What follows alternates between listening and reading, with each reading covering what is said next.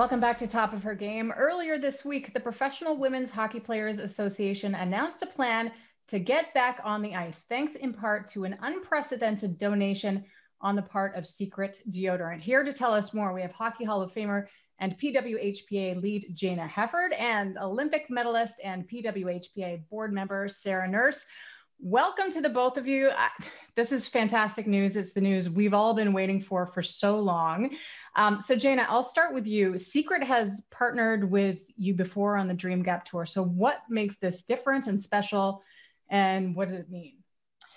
Well, obviously we're thrilled to have Secret back. The Secret brand was one that represents everything we believe in, which is equal sweat deserves an equal opportunity. I believe that they saw the value in working with the PWHPA last season and with our athletes, and that encouraged them to step up in a much bigger way by making a $1 million commitment to the PWHPA this season. I think we're two organizations that are very much aligned in providing opportunities for young girls and for women. And Secret stands alongside the PWHPA in advocating for the creation of a new, equitable, professional women's hockey league. And we hope that Secret's contribution will encourage others to step up and do the same. Before we get to what it's actually going to look like, Sarah, I want to talk a little bit about your role, because in September, Liz Knox stepped aside and gave you a spot on the PWHPA board because she felt specifically that your voice was important. So what do you feel like you're going to bring to the table, or already have been?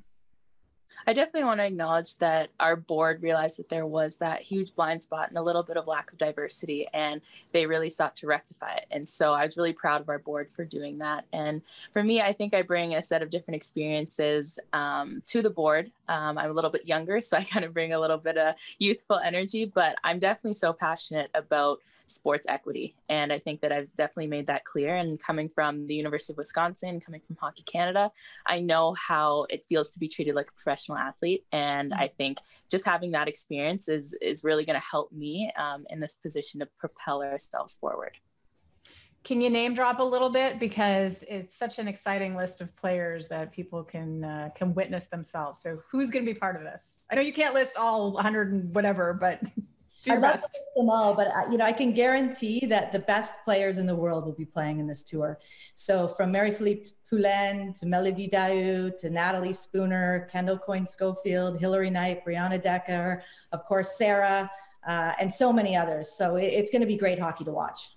It's huge. And Sarah, what does this mean in terms of moving things forward, in terms of treating the PWHPA members as professional athletes, which you are, which you deserve to be?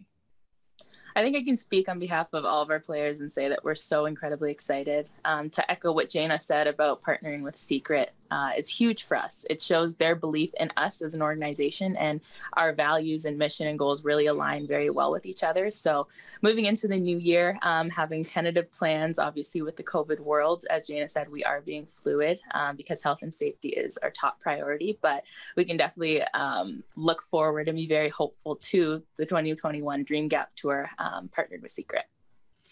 How have you been training this off season? I mean, obviously you can't let up, right?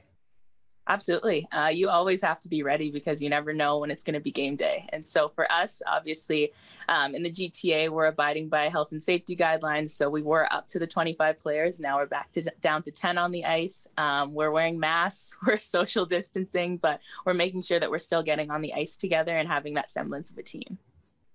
So Jayna, I know obviously things are subject to change and changing every day, but how can fans get involved? How can everybody learn more at this point? Yeah, well, obviously, as it relates to the pandemic, it may impact our ability to have fans in the arena, and we understand that. So we're working hard to ensure that all the games will be accessible to viewers. There'll be lots more details to come as we work through everything, but people can go to pwhpa.com and find out all the details, upcoming announcements, and of course, check out our player rosters. So I'll put this out to both of you. Obviously, the plans for a league are not on hold. This is sort of the form it's taking now. So is there anything you can share about how that's moving along? Well, I think, to speak on the PWHPA's behalf, we want to see progress. And in my mind, we're seeing progress. We're moving the game forward. We're bringing in partners that are making significant commitments. And hopefully the players see this as us moving the needle. We're very much committed to that, to advocating for the need for a professional league. And I don't think we're going to let up until we get there. Sarah, any final thoughts from you? I think just coming into my new role as a board member and getting to see things that go on behind the scenes and look at our leadership and who's really pulling for us and the partnerships that we have is absolutely incredible. And I think that there's so many people that have that faith in us and what we ultimately want to do, and they want to be a part of it. And so it's kind of like get on the bus and if you're ready to go. And I'm very optimistic about our future with professional hockey. Well, this is really fantastic news. Thank you, Jayna Hefford. Thank you, Sarah Nurse. And Sarah, see you on the ice. And Jayna, I'll see you soon. Thanks. Thank you.